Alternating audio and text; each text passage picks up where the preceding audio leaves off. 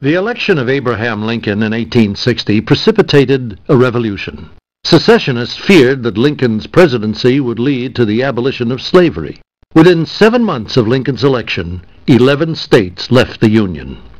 In response to an attack on Fort Sumter, South Carolina, Lincoln called for a blockade of the 3,500-mile southern coastline.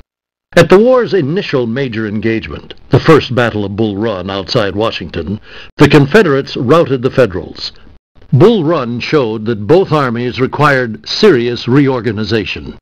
The Union called on George McClellan, who, with great enthusiasm, whipped the Northern regiments into shape. After much delay, McClellan began his drive against the Confederate capital at Richmond, sweeping up the Virginia Peninsula with a massive army. But Robert E. Lee unleashed his dazzling corps commander, Thomas "Stonewall" Jackson, in a daring campaign in the Shenandoah Valley. Jackson demoralized Union forces and threatened Washington. In the 7 days' battles, Lee displayed his military genius, driving McClellan from the outskirts of Richmond. Then, Lee won a decisive victory at the Second Battle of Bull Run and invaded Maryland. In the West, rebel armies rolled into Kentucky, where Union forces staved off their advance at Perryville.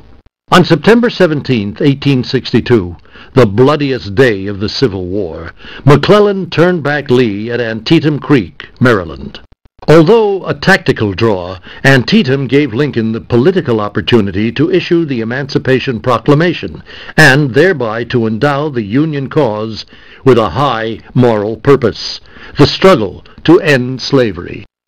Federal armies had better luck in the vast open spaces of the West.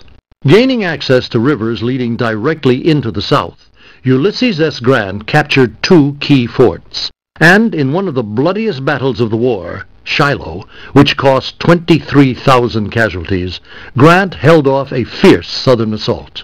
To man the Southern offensive at Shiloh, the Confederacy left its largest city, New Orleans, undefended.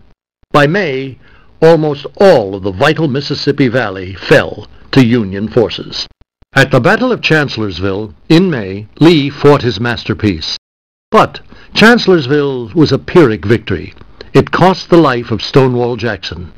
Without Jackson, Lee's bid for a victory on Northern soil failed at Gettysburg. Meanwhile, Grant had tightened the noose around Vicksburg in a 6-week siege. A day after Gettysburg, a whole Confederate army of 33,000 surrendered to Grant. Union control of the Mississippi split the Confederacy in 2, and in November, Federal forces scored dramatic victories in Tennessee, opening the South's heartland for an invasion in the spring. In March, Lincoln appointed Grant General-in-Chief of all Union armies. Grant considered the military problem to be simple. The capture of strategic cities and territory meant little. The armies of the South had to be destroyed. In May, Grant led 118,000 men into Virginia. Grant suffered a series of chilling reversals at Spotsylvania and at Cold Harbor, where he lost 7,000 men in a single hour. But Grant's sense of purpose never wavered. He kept punching at Lee, forcing him to pull back to a defense of Petersburg and Richmond. Meanwhile, Union forces under William Tecumseh Sherman stormed into Georgia. When John Hood ventured recklessly into Tennessee, where he'd hoped Sherman would chase him, Sherman chose to march unopposed to the sea. Hood's army was eventually wrecked as Sherman's troops cut a fiery swath through Georgia. In 1865, Sherman carried his War of Terror north, while Federal troops broke through at Petersburg. Lee evacuated Richmond, hoping to make a last-ditch effort by linking with the Southern forces in North Carolina. But Grant quickly cut off Lee's escape, and Lee was forced to surrender.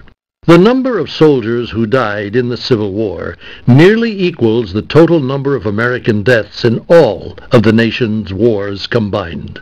Yet with the Civil War came the triumph of an idea: that the United States was not just a cluster of member states, but a national state, a united